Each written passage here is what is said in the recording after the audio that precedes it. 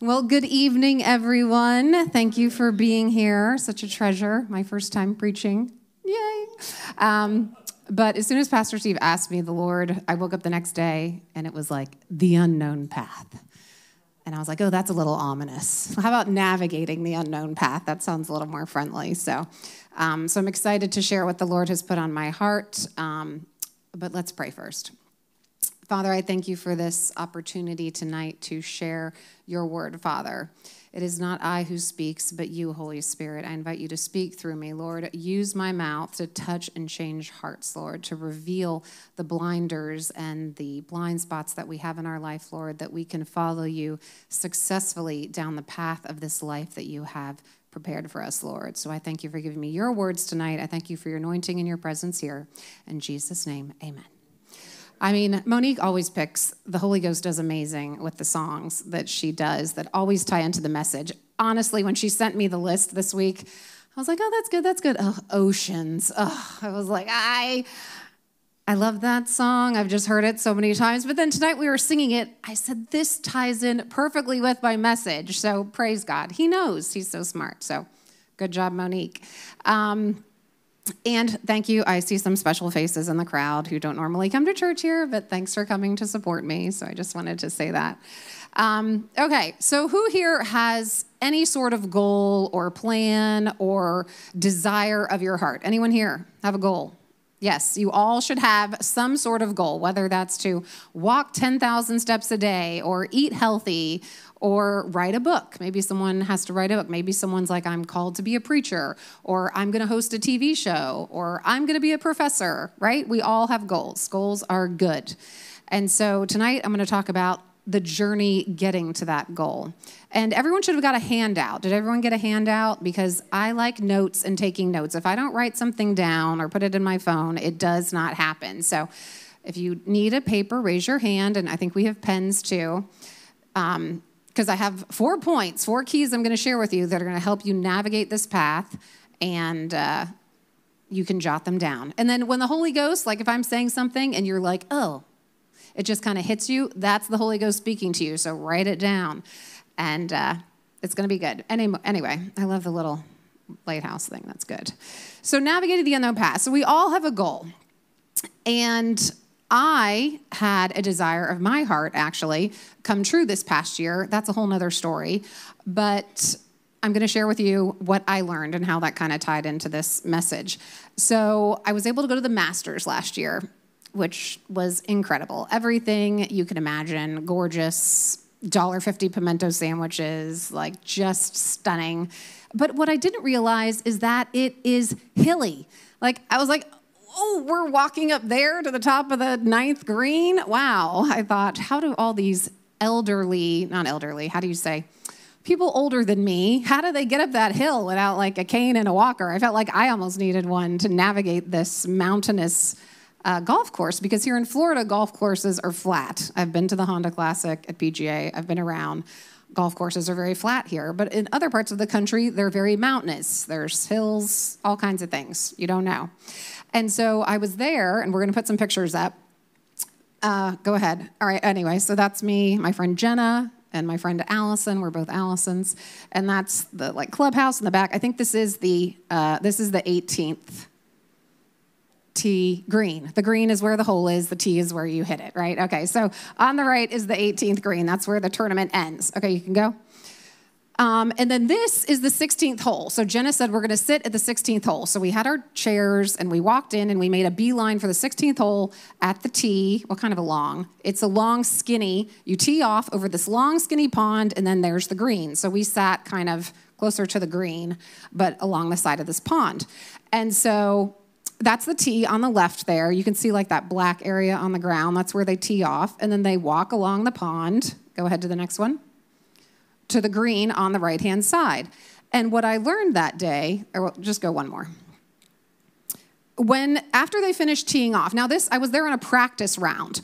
So what's amazing about a practice round is, everyone, if you want to be good at something, you have to practice, right?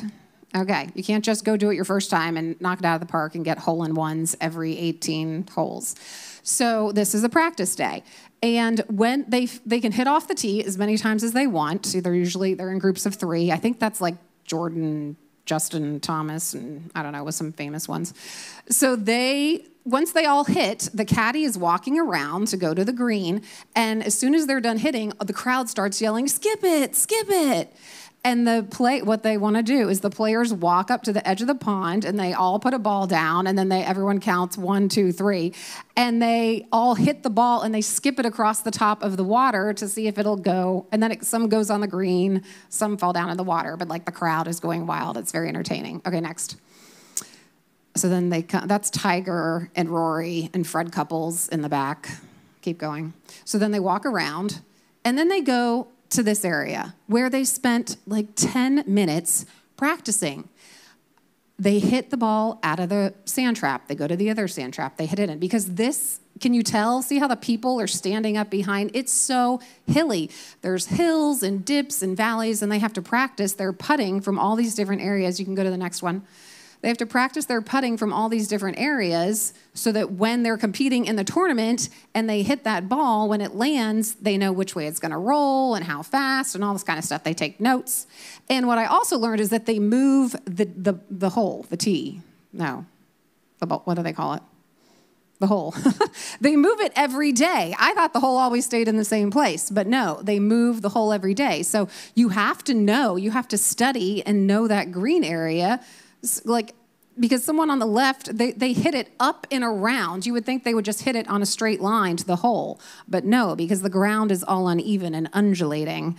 And so they hit it. It was crazy. We just sat there watching them. Next. I think that's my last one. They just were moving all over, practicing. Keep going. Is that it? Okay. So I thought, it's kind of like our path in life, right? It's a path. We have a goal, something that maybe God has given you, maybe just a basic goal, and maybe you don't have a goal. Maybe you're like, I don't know what God has called me to do. And kind of honestly, that's where my life purpose is.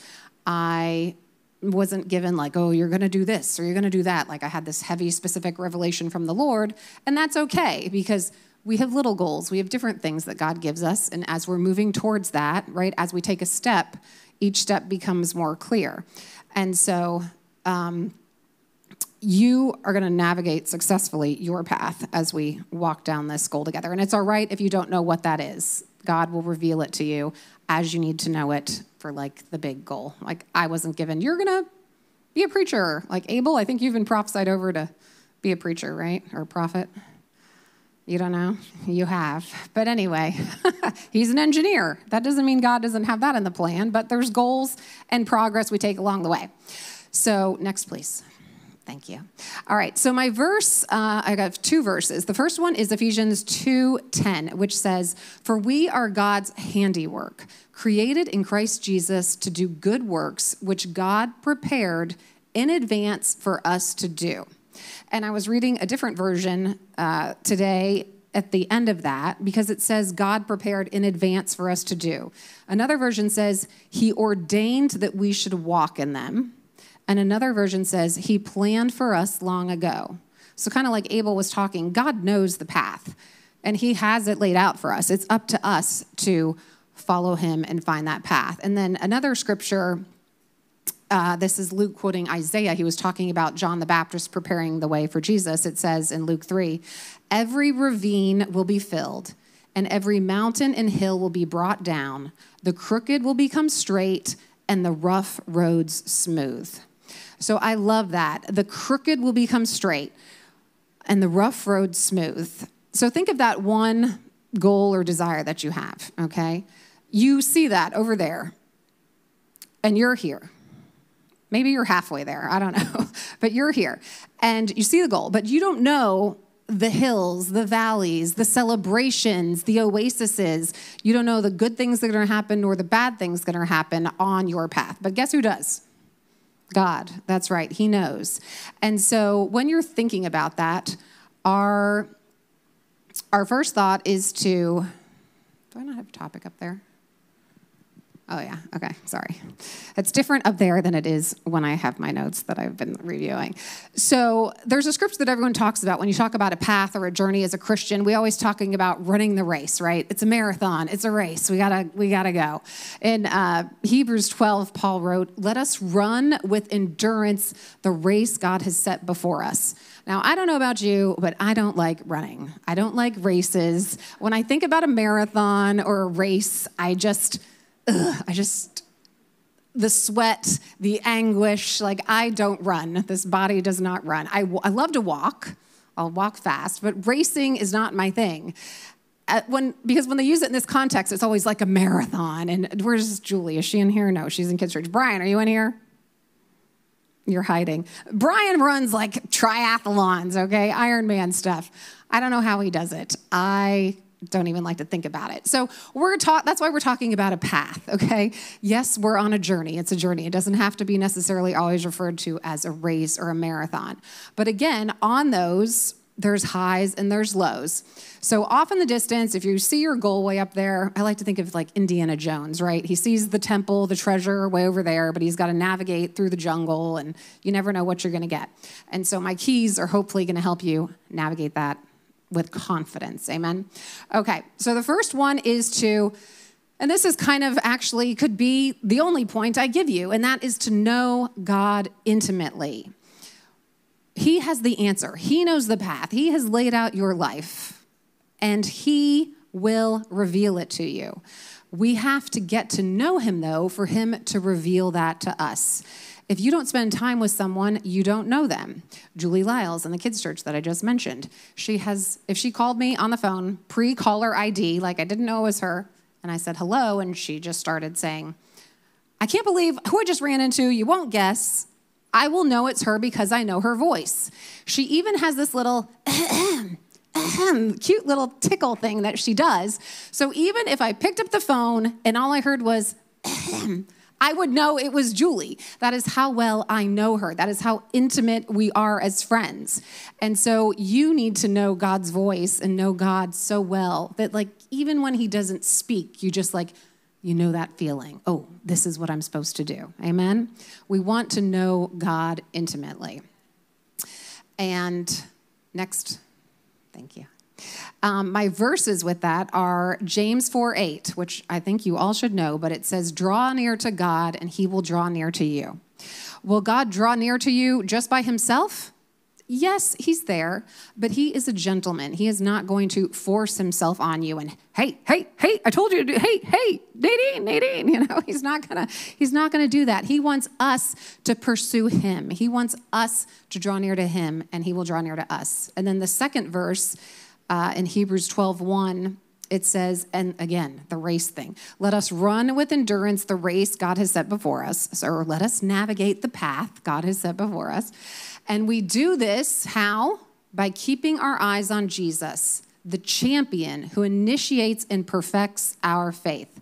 So how do we keep our eyes on Jesus? We spend time with him. We read his word. We sing to him. We listen. We are just still. And that doesn't mean you necessarily always have to just, okay, timer's on for 10 minutes. I'm just going to sit here quietly.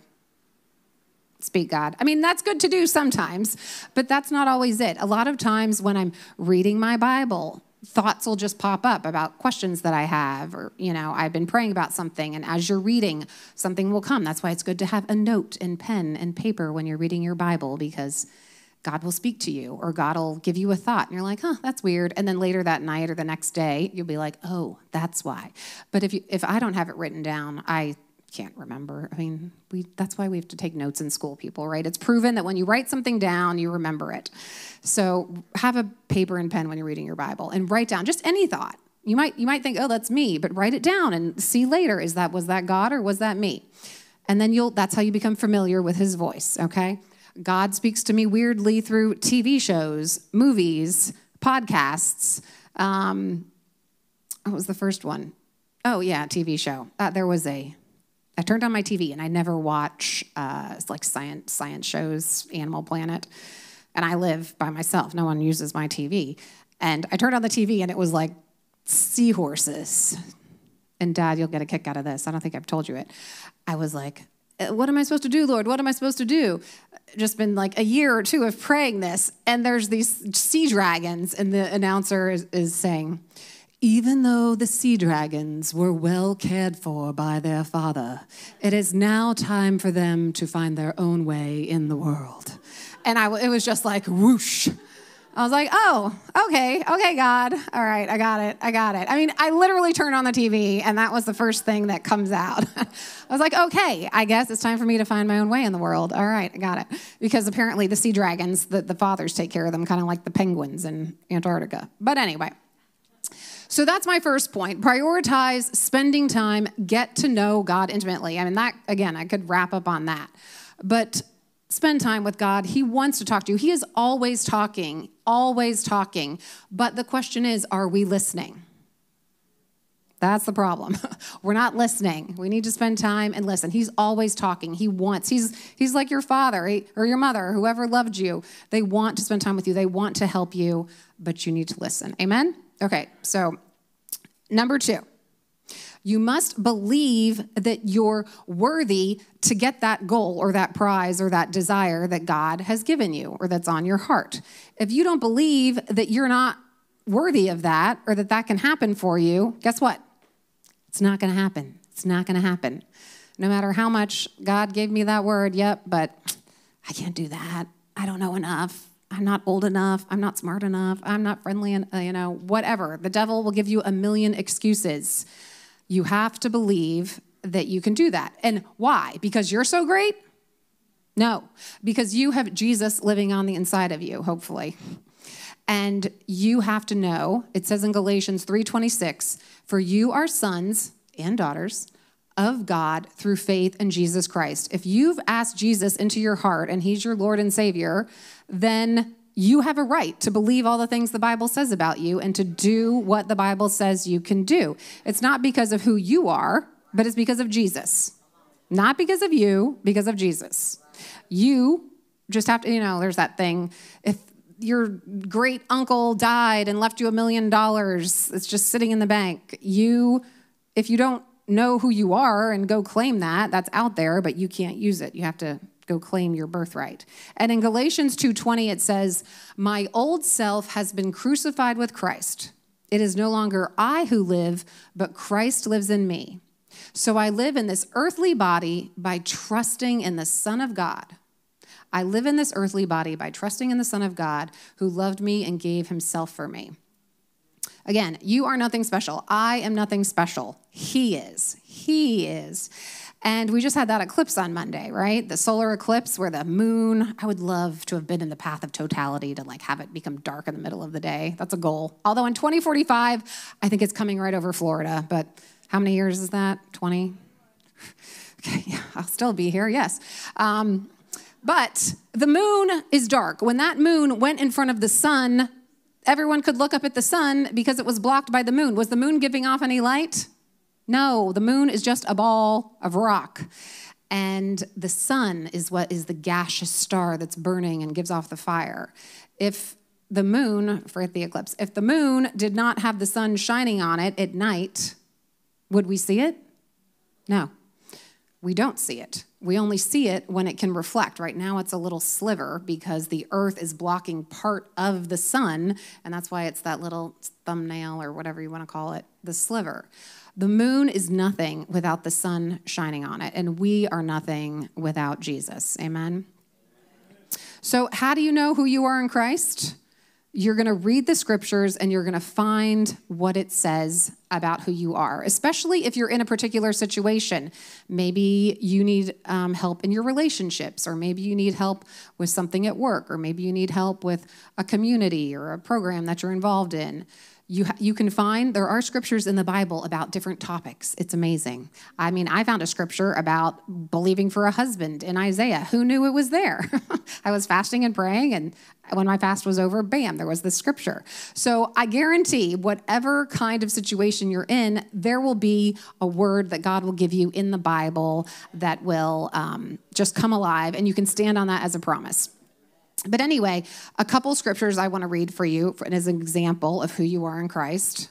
Google, Who am I in Christ? And I guarantee there will be websites that will pop up with tons of scriptures to get you started. But Mark 16, verses 17 and 18 says, "And these signs will accompany those who believe. In my name, they will drive out demons. They will speak in new tongues. They will pick up snakes with their hands. And when they drink deadly poison, it will not hurt them at all. They will place their hands on the sick and they will get well." So repeat after me. Say, I have received the power of the Holy Spirit, and he can do miraculous things through me. Like, see, if you don't believe that, is it going to happen? No, but you have to believe that. That's why we have to read the word and come to church and read the word, because the devil in our flesh is like, no, you can't. You're not. But God says you are through me. So that's why we need to read the word.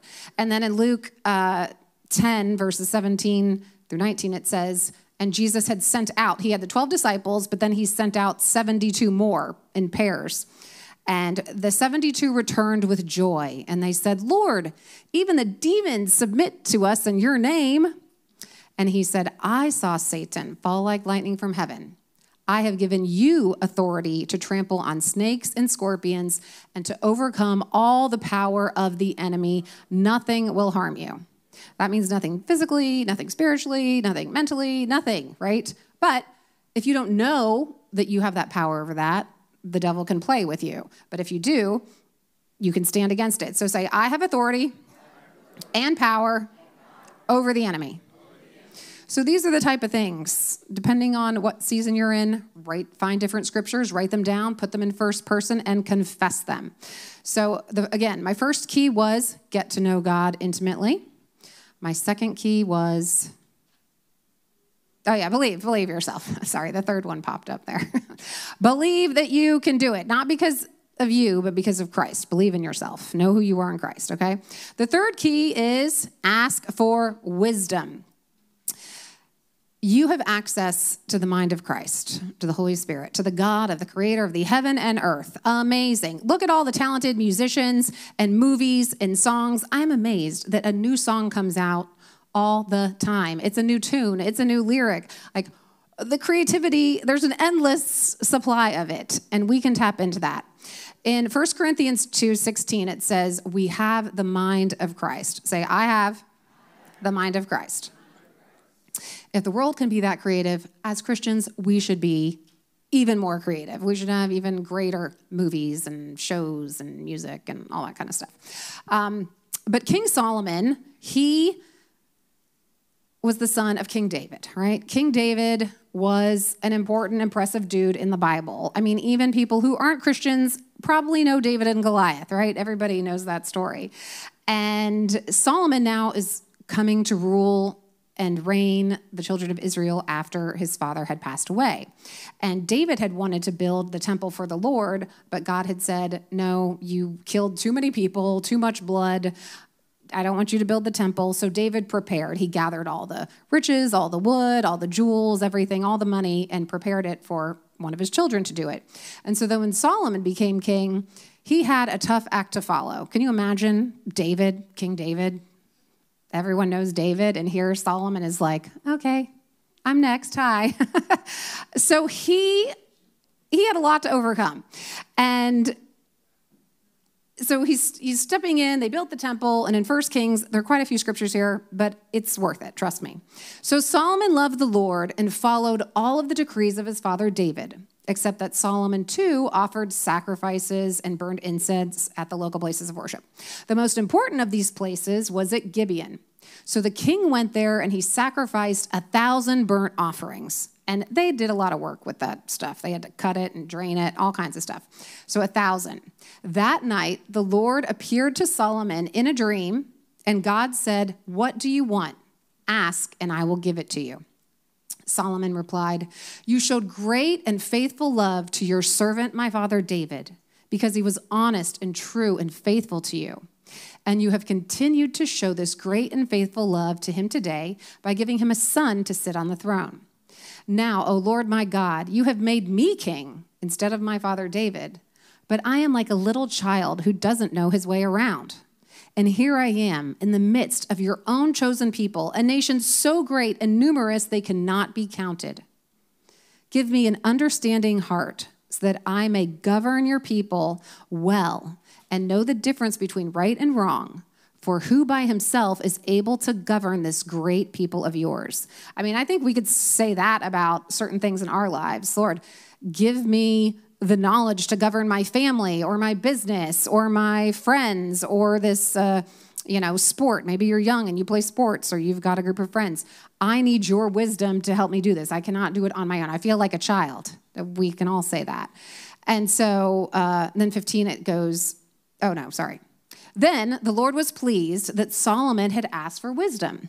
So God replied, because you have asked for wisdom in governing my people with justice and have not asked for long life or wealth or the death of your enemies, I will give you what you asked for. I will give you a wise and understanding heart such as no one else has had or will ever have. And I will also give you what you did not ask for, riches and fame. No other king in all the world will be compared to you for the rest of your life. And if you follow me and obey my decrees and my commands, as your father David did, I will give you a long life. And then Solomon woke up and realized it had been a dream. So Solomon did not go to college. He didn't, okay, I'm king now. I'm going to go off to university and study so that I can get wisdom to rule the people. No. Where did he get all this divine wisdom and revelation? Yeah, the Holy Spirit. Yes, the same as you. He was no greater than you. He was just a man calling on the Lord for wisdom to help with the situation in his life, okay? You are in that same situation. If you need help in any area, call on the Lord, ask him for wisdom. He will give it to you. He wants to give it to you. Okay? So first, we're getting to know God intimately. We are believing in ourselves, valuing ourselves that we can do what God has called us to do, who we are in Christ. Number 3, we are asking for wisdom. That's right. And then the 4th thing that I love is you have to find community. You need to find people that can celebrate the good things in life with you when you're on that journey. Hey, it's a party. Hey, it's an oasis. Hey, fun times, vacation, right? You need people that can celebrate the good times with you, and you need people that can be there in the bad times, when you hit a wall, when you fall in that sand trap, when bad things happen. As a matter of fact, last night I was at a funeral for an 11-year-old, and that was, but there was community around that family. It was standing room only, packed out in the foyer, outside. That community had come together to help this family in this time of need. And this is a long journey. And so we need community with us. We need community that can help us, encourage us, to stand with us, to rejoice with us, to cry with us, to encourage us. We were not meant to do life alone. We're called the body of Christ. Everyone say body. Body. If I didn't have my thumb, we're all parts of the body, it would be hard to pick things up.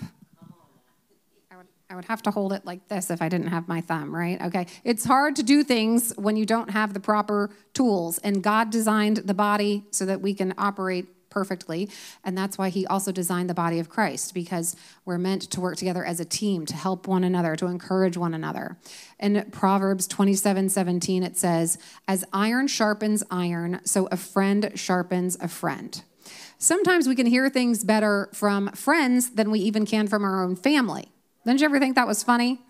Like you have all these brothers and sisters and aunts and uncles and parents, but yet when you hear advice from them, you're like, I don't know. Maybe you're just mad because you don't want them to be right because you know that they've messed up in the past. I don't know. It's weird. But if you hear something from a friend, it can usually pierce and make a little more effort. I'm not sure why that is, but that's what the Bible says. It says a friend sticketh closer than a brother, actually, in another scripture. So find community. And that can be in any phase of life that you're in. Maybe you're a mom with little kids and you don't have any other friends or moms to play with. Maybe you're a friend and you don't have a lot of friend circle. Find a club, join groups with similar interests. There's all kinds of things you can do. Even online now. We have the virtual world. Before, you were just kind of stuck to your town and your area. But now you can join groups online. I mean, I'm in a mastermind based out of North Carolina, but we meet once a month, Mondays at 7 o'clock on Zoom. And there's, people from there and in California. And it's amazing. It's a great community. I'm growing. I'm learning. I'm being blessed. Hopefully, I'm blessing others in that group. But it was made through virtual. And so whatever phase you're in, maybe it's family. Maybe you want to do things together as a family. You need to go join a putt-putt league with your kids. I don't know. But God knows, and he knows what you're struggling with, where you need encouragement, and you have to reach out. Now, that might not be easy for some of you. Maybe you like being alone and you don't have a lot of friends, and that's okay. But sometimes we all get discouraged. Sometimes we need someone to support us and say, hey, and that is also why we have the church, the body, because you come here and you make friends, and there are believers that can pray with you and encourage you when you're struggling and going through something. I think also probably because I'm single is why I also love community. Because if you're married and you have a spouse, I mean, that's kind of half the battle right there. You have someone. But I have a big family, which I love, but I need community. I need people specifically in different areas that I want to grow in or that I'm struggling in to help me. And God has provided that. Like, I didn't know I needed that. 5-10 years ago, I wasn't at this point of my life. But now, in the past 2 years, God has just opened up community and people. There's a girl in Louisiana that I met who's been like a mentor to me. In California. In this past summer, I reconnected with a girl in Switzerland who I had known almost 30 years ago, and God just brought her into my life. We're in the same season, and God knows the desires of your heart. God knows the things that you're struggling with and dealing with, and he wants to bring people alongside of you. That's another way that God speaks to you, not only through his word and TV shows, but through people. He speaks to you through people. And so that's a whole nother reason to be around people who can support you and speak into you, because God can use that. God can speak through people. Okay, so just to recap, right? We're going to say, I'm going to get to know God intimately. I'm going to remind myself who I am in Christ. I'm going to ask for wisdom. And I'm going to find community. Be faithful in these things. Let's not be quitters. Let's run that, I'm going to use the bad reference, let's run that race, that marathon, and not give up. We know the destination. We know the prize is down that way. And we just have to keep going. We have to keep going. God is going to enable us to do that. And your path may be different and unique from everybody around you. That's another reason to find community. My path is very different from most everyone I know. But that's okay. God knows my path. God laid it out before I was born. God knows your path. God laid it out. He has the answers for you. He has the people to help you. He has the answers to the obstacles you face, but you just have to keep going. You could go through seasons where you're frustrated, or I've been on this journey for 20 years and I haven't gotten there yet, right? Oh, well, just keep going. Let's not be like the Israelites who see this amazing, Abel, I love how God just ties everything together. They come out of Egypt with the spoils, all the riches. God had the Egyptians give them all their treasure. I mean, can you imagine? They've been slaves for 300, 400 years, and now they're leaving in one night, and all the Egyptians give them all their treasure. So cool. And then they get to the Red Sea. Moses lifts up his arms. It parts. They go walking on dry land with water and fish staring at them on the sides. And they get to the other side, and then they watch it crumble down on top of the Egyptian army. I mean, talk about miraculous with your own eyes.